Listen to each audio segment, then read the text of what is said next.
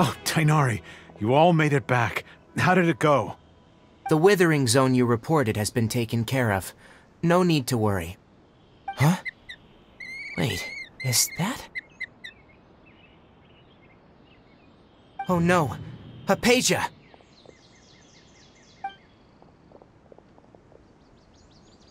Huh?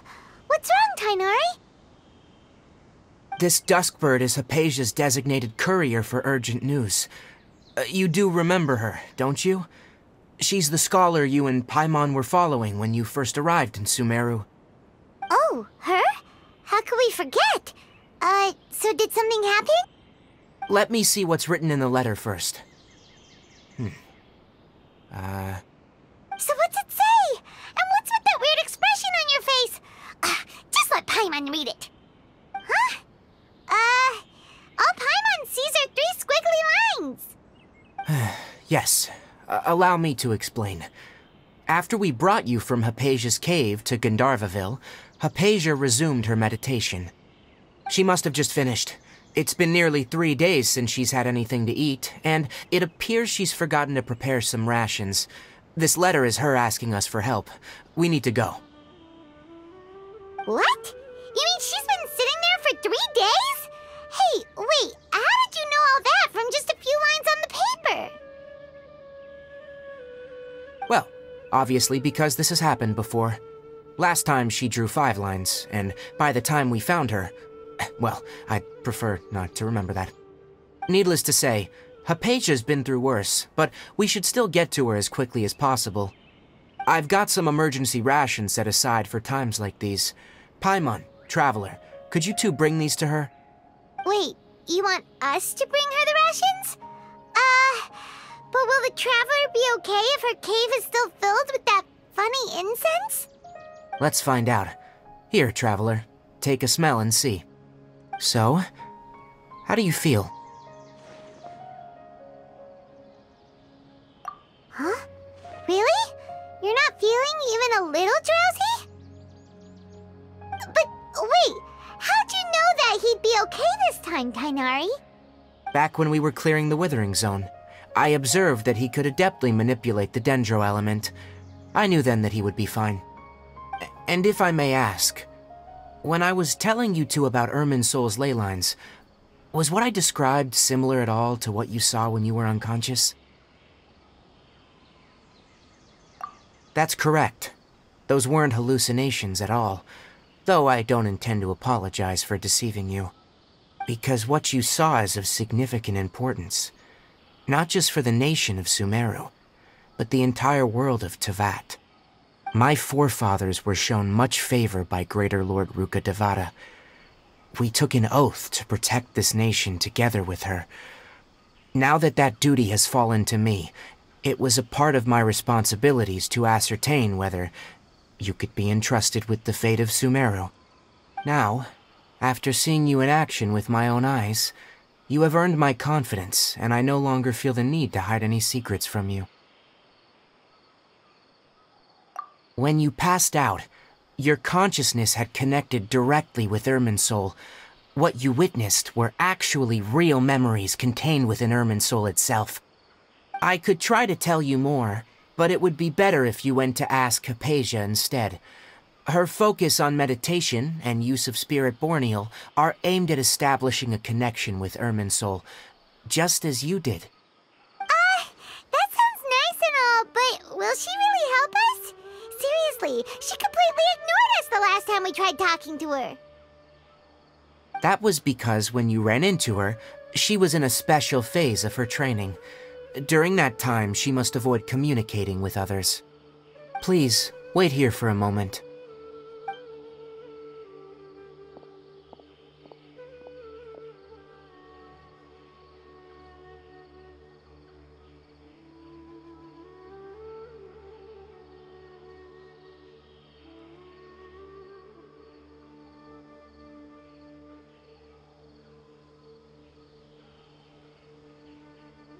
Here, take these. It's a meal I packed for Hypatia, as well as some other ingredients. I'm sure it'll come in handy. Also, here's a letter that I would like you to give to her. Just show it to her, and she'll answer any questions you may have. No, I should be the one thanking you. You've both been a great help these last few days.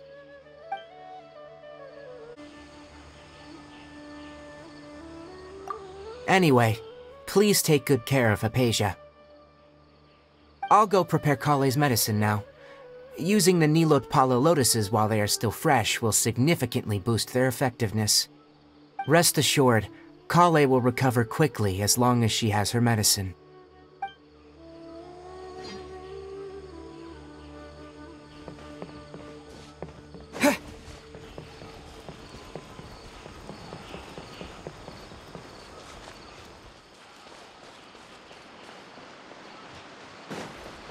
Hypatia should still be in the cave.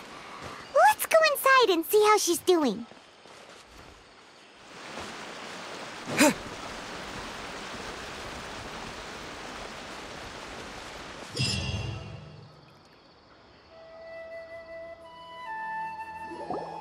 Hello?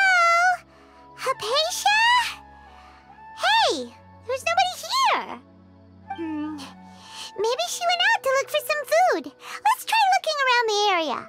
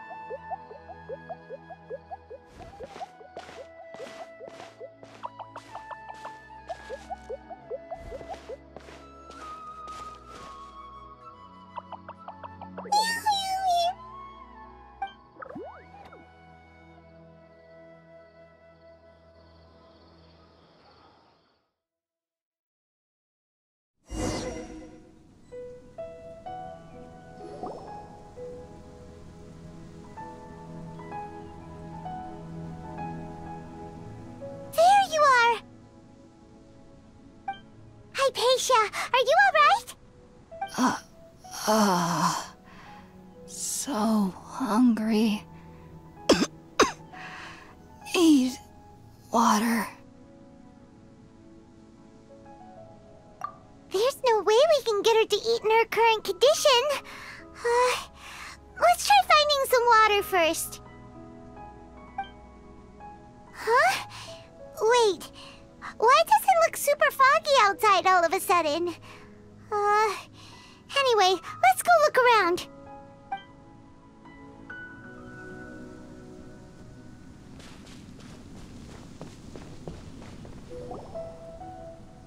Huh? How'd things out here end up looking like this? What happened? And where are we? Really? Oh, maybe you're right. Let's go investigate the area.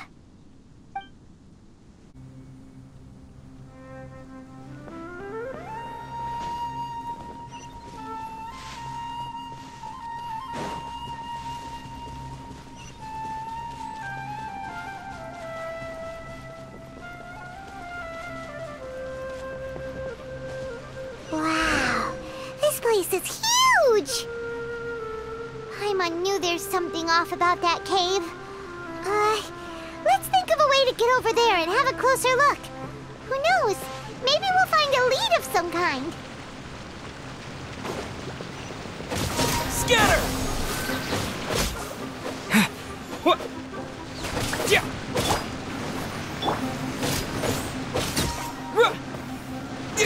Propagate! Yeah.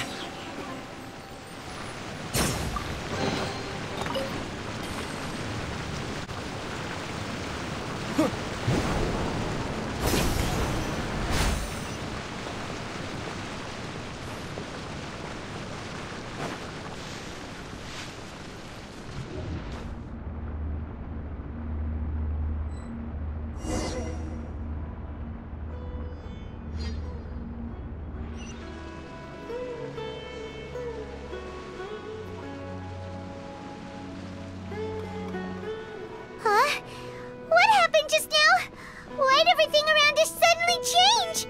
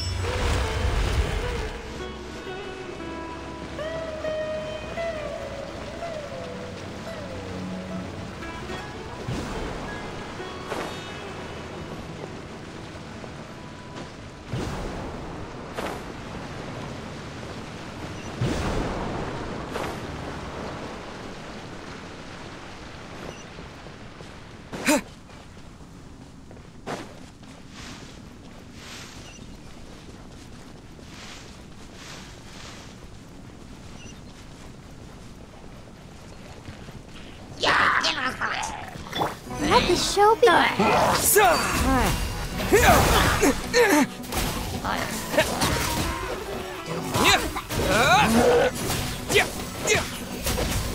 Scatter!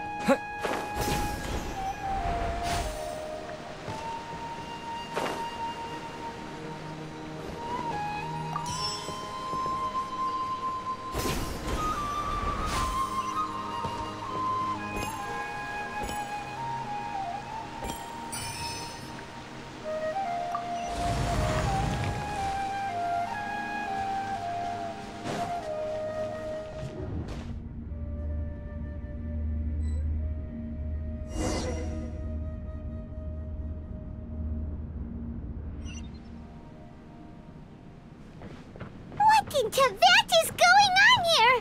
This place is getting weirder by the minute. Hey, what's the matter? You don't look so good.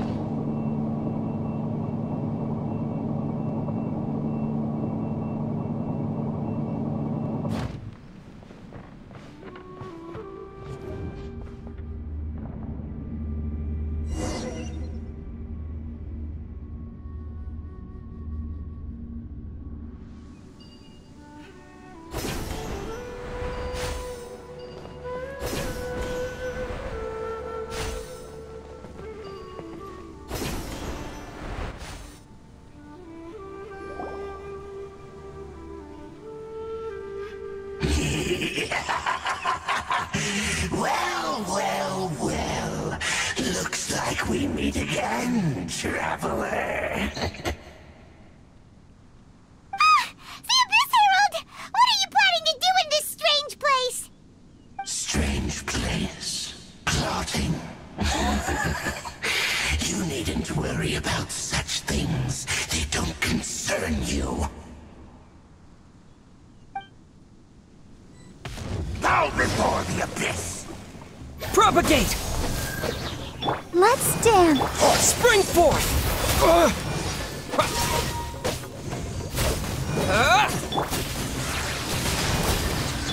Yeah! Yeah! Yeah! Yeah! Yeah! What?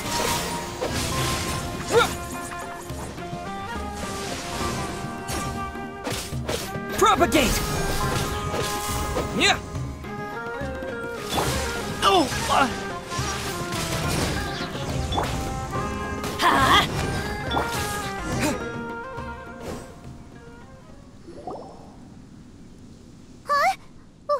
Why can't we beat this guy?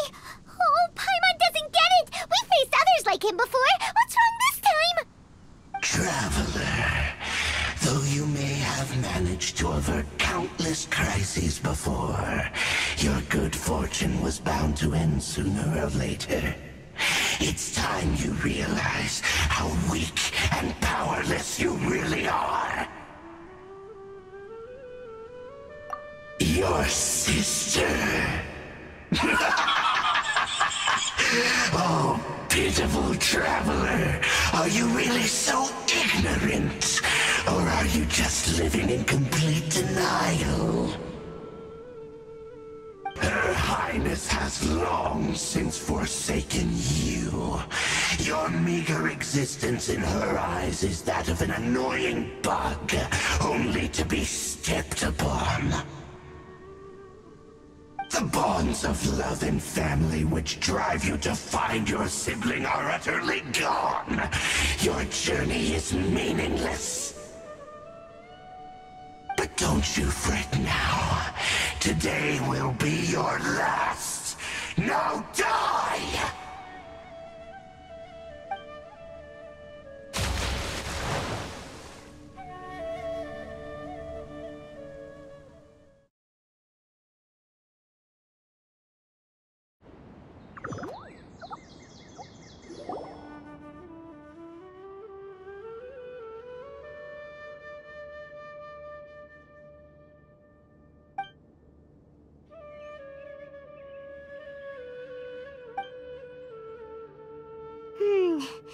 What do we do? We haven't seen Hypatia anywhere out here. Oh, there she is! Quick, let's see how she's doing. Ah, so sweet. Well, the good news is that she's still conscious. Hey, why'd you drop her food on the floor like that?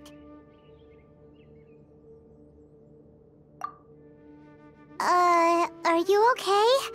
That's really not like you. Anyways, we can talk about this later. We better make sure she's alright first.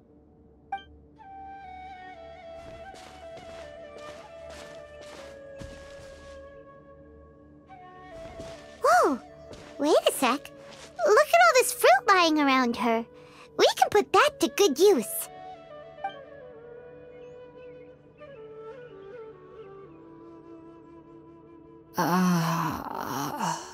Who is there?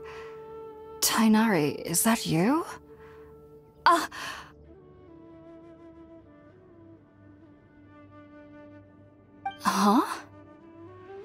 It's okay. You can relax, Hypatia. Tainari sent us here to bring you some food and water. Here, we have a letter that he asked us to give you.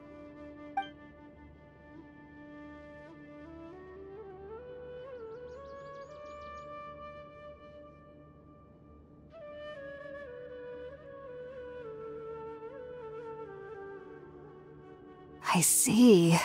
So, you're friends of Tainari. I apologize for all the trouble I've caused you. I'm grateful that you came so quickly to save me. You even brought all this fruit. Well, actually, we didn't bring the fruit. It was already here when we arrived. We were kind of wondering about that, actually. When we found you here, there was all this fruit lying around and even some juice dripping from your lips. How did you end up like this anyway? Oh, really? I seem to understand now. all the fruit was likely from my, neighbor. Must have come by and saw me like this. Your neighbor? You mean there's someone else living nearby? Oh? So you're able to see them too?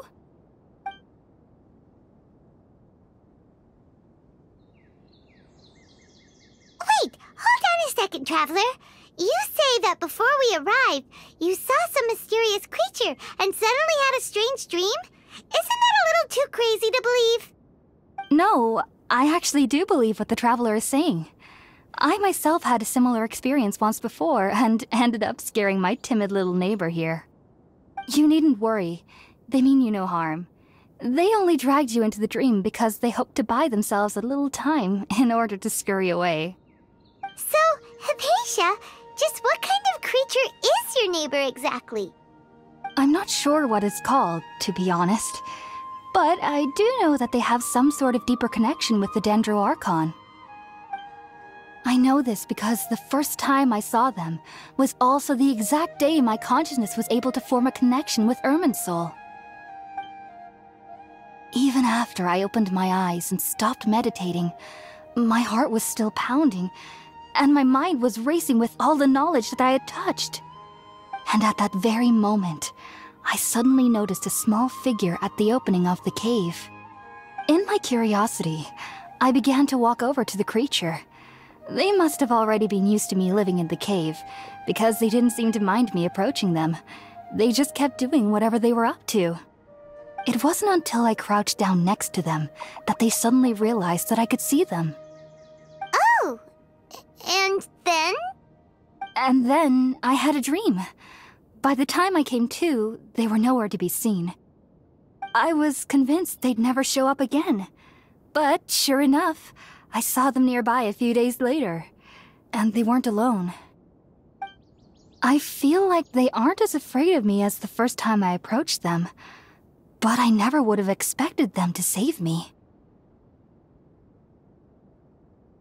Yes, no doubt about that.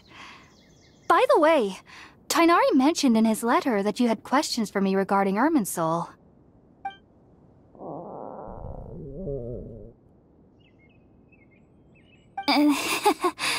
Sorry about that.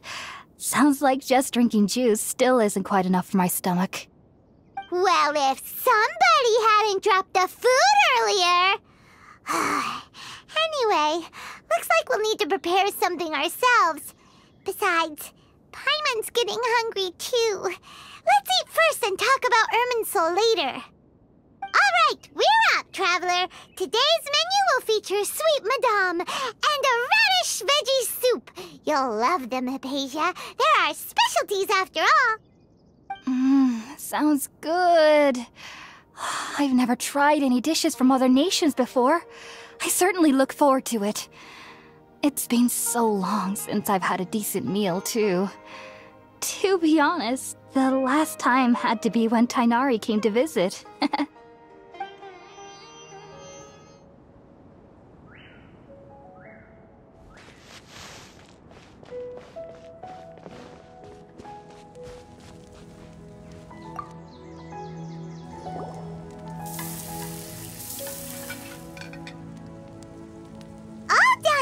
Let's use the empty box that Tighnari gave us since we already washed it. Oh, it smells amazing. And the box is a nice touch, too. Let's go serve this up and start eating with Hypatia.